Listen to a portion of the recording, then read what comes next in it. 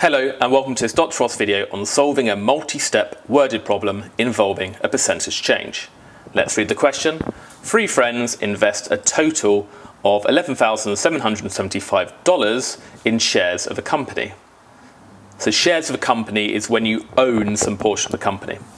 After a year, the value of the shares has decreased by 28%. The friends sell their shares and each take an equal portion of the money.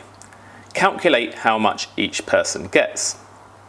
Now with these kind of problems, we're going to have an amount, it's going to increase or decrease by a percentage, and then we're going to do something with that number. So let's take that starting amount, and we're saying that value decreased by 28%, and let's find out the new value. So let's first convert the decrease by 28% into a decimal multiplier. Now remember from a previous video, everything starts at 100%. So if we do 100% and we decrease it by 28%, so 28%, 100 minus 28 is 72%. And we then convert that percentage to a decimal.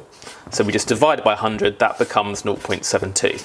So the decimal multiplier here is 0.72. That means we need to multiply the 11775 by that decimal multiplier to have the effect of reducing by 28%. So I'm just going to do that on my calculator. So 11775 times 0.72, and that means the new values of the shares is 8,478.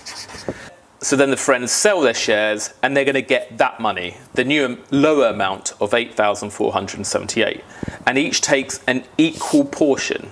And there's 3 friends. So basically the 3 friends are sharing that new amount of 8,478. Well, to share amongst 3, we just need to divide that value by 3. We divide that value by 3. And again, I'm just going to use my calculator. And that gives me $2,826. So that's the amount that each friend is going to get.